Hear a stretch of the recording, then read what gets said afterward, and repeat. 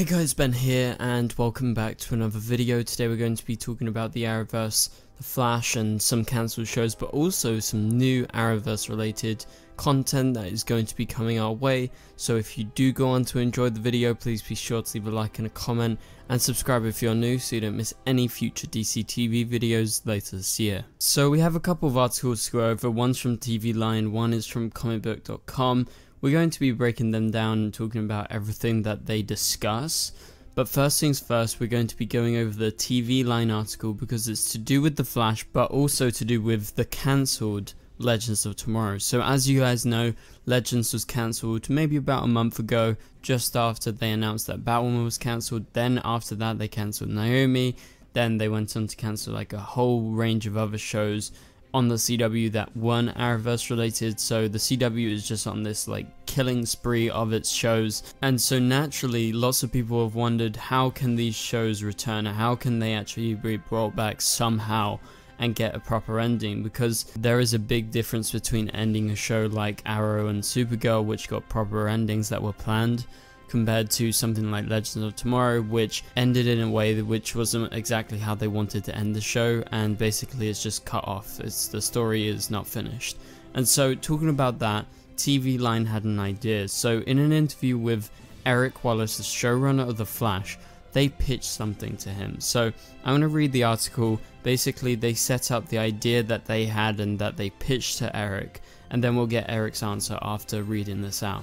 So they go ahead and say this: fact, Sarah, Ava and everyone else were in custody of the Time Police when what would be Legends of Tomorrow's final season came to a close, so their series finale, which was technically just the season finale.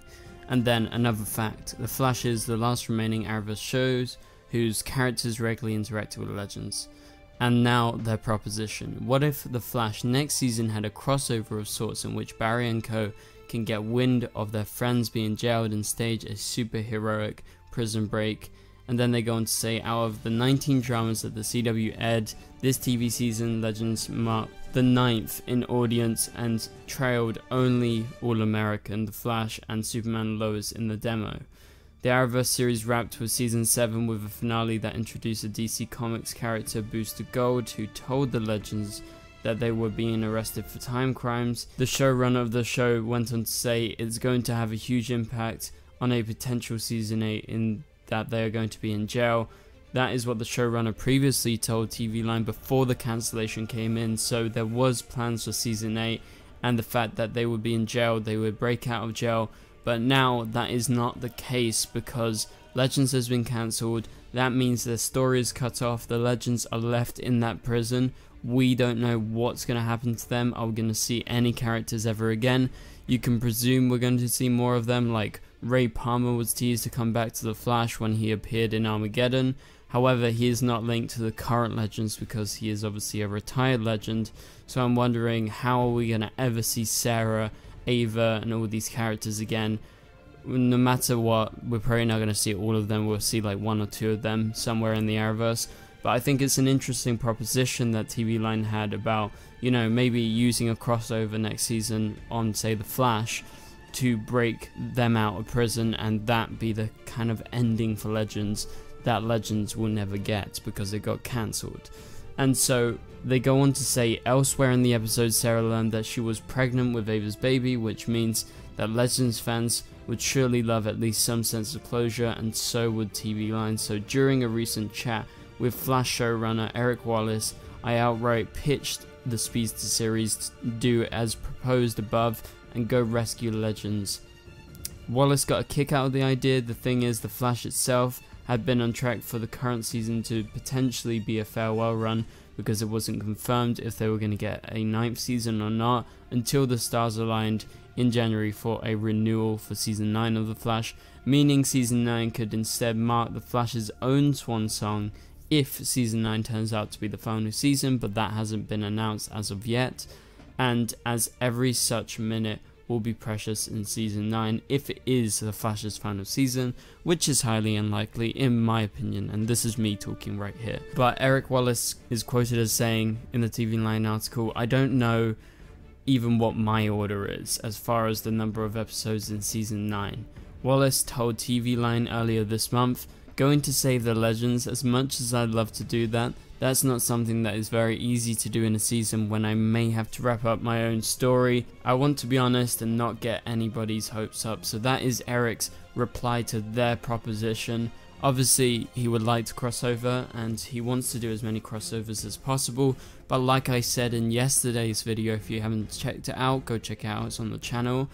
Basically, I talk about how Eric Wallace in another interview talked about how they're probably not going to do a crossover next season. There's probably not going to be a big crossover because there are still COVID protocols in place, meaning that crossovers on a large scale aren't possible. However, small scale crossovers are definitely possible, and it seems, based on what Eric Wallace has been teasing in the last couple of months, that he has a plan for like a mini crossover similar to Armageddon at the start of season 9 when it premieres in 2023 next year. However, that's not to say the Legends can't show up in it, although I think it's very unlikely that they go down a similar route to the proposition in this article, because that would be a Legends-centric crossover and that would be a kind of departure from what The Flash is doing. And if season 9 of The Flash turns out to be the final season, that is precious time, and they probably wouldn't want to waste it on that. However, they might want to have some characters from Legends show up, like Ray did in Armageddon, so maybe somehow they can get Sarah in it and give some sort of closure, similar to the likes of how Legends gave a little bit of closure to Constantine, because if you guys remember, Constantine season 1 was on NBC, it got cancelled and it was left on a big cliffhanger. Luckily for the Legends, it's not that big. However, being in prison is still fairly big, so that's going to leave a lot of fans rubbed the wrong way, as well as Sarah being pregnant and never kind of finding out where they're going to be in the future, because they just didn't get time to tease that and to get to the actual point. So that is what they would have done in season 8. So it's interesting to hear Eric's response to this. I mean, it's very obvious that it's very unlikely this is ever going to happen, and I think a revival of Legends is almost impossible unless somehow HBO Max really thought, you know, they could make it big on HBO Max, but I don't think it's going to be the case, because as previously mentioned in the TV Line article, it did pretty decent for the CW. It retained its demo, but it didn't do very well in terms of viewership. It was number 9th and it never really was near the top, even as an Arrowverse show. So that is where Legends was left off, and sadly I don't think we're going to see a conclusion to this storyline, but we may see some characters pop up here and there later down the line in the Arrowverse on any of the shows. But for now, let's go ahead and go over to the article from comicbook.com. This is a very interesting article because the title is this: DC Comics announces new Dreamer graphic novel from Supergirl star Nicole Maines. So transgender superhero and Supergirl fan favorite Nia Now / Dreamer is about to get her own graphic novel. The news was announced by DC Comics on Thursday, following initial reviews for next week's DC Pride 2022 anthology, which is a very great series. I read it last year. DC Pride was great. It's a series of short stories packed into one anthology, and one of the story is going to be Dreamer related like it was last year. That was the premiere issue of Dreamer in the comics, which was awesome. That actually linked to Supergirl as well, so technically canon with the Arrowverse. And so apparently Nicole Maines is working on the new Dreamer graphic novel that is going to be released by DC Comics with art by Ry Hickman. And so along with the announcement, the news was announced with a piece of promo art for the series, uniting Dreamer with characters from different comic book stories, and the character on the front cover is in fact from DC YA graphic novel Galaxy the Prettiest Star. It showcases Nia Now, aka Dreamer, with this character from that comic and a dog, and it's just a very fun comic. You can see the transgender flag on the wall in the background behind Nia. But this marks a big step, like beyond just Nia returning. This is actually Nicole Maines writing a whole graphic novel based on the character. Obviously we all know she's extremely connected, and we've been theorizing when is Nia going to return to the Arrowverse, because out of all the Supergirl characters, I think her story was cut off the most. Even though they had a very nice ending and Nia had a great way to end, I feel like there was so much more stories that they could have explored with the character, and maybe Brainy as well alongside her. And seeing her actually make that transition to the comic book world is actually really great, and the fact that it's coming from Nicole herself is just even better. And so now she is a fully fledged comic book character. If you guys didn't know, Dreamer wasn't actually in the comics before. Nicole actually brought her character to life on Supergirl. Only a relative of her in the comics existed in past Legion of Superheroes storylines, but now seeing that she is actually having her own graphic novel, being in DC Pride once again, that means she's going to at some point be integrated into the greater DC universe, I would presume, because why not? Like, you could include her with the new Flash, who is also transgender.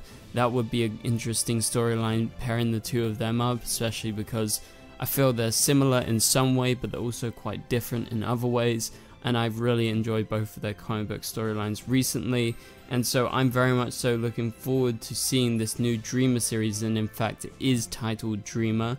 I don't know when exactly it's coming out, but DC in their announcement said it's coming soon, and Nicole is going to be writing it. She's going to be leading the graphic novel down the sort of path that she wants to lead.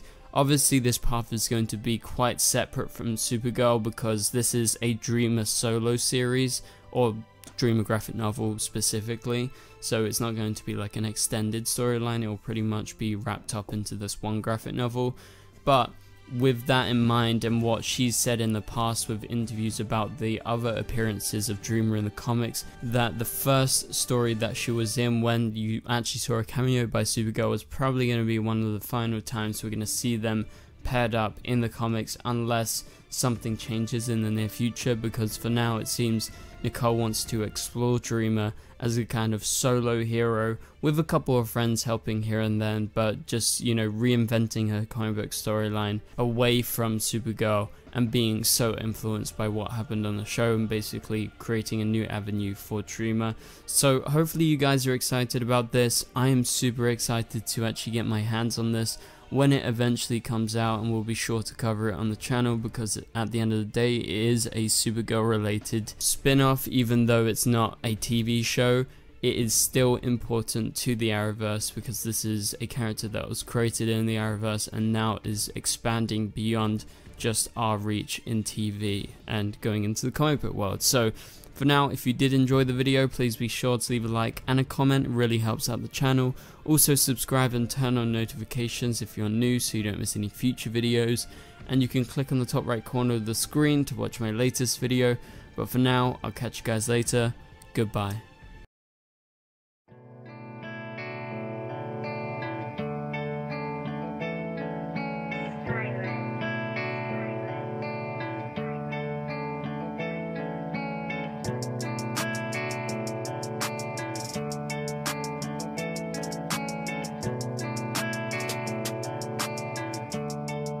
I see